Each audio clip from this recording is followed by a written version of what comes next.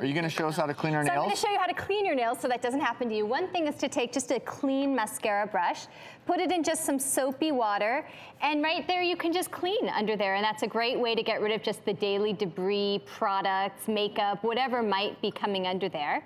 Another thing to keep in mind is there's a right way and a wrong way to file your nails. So you always, when you are filing, want to kind of keep the file under the nail with the tip towards the center and kind of go from the sides here. That's a good way not to break it off so that it becomes ingrown or to create sharp edges. And then something I always tell my patients is that, remember, your nail is actually growing from here at the base where your cuticle is. That's called your nail matrix.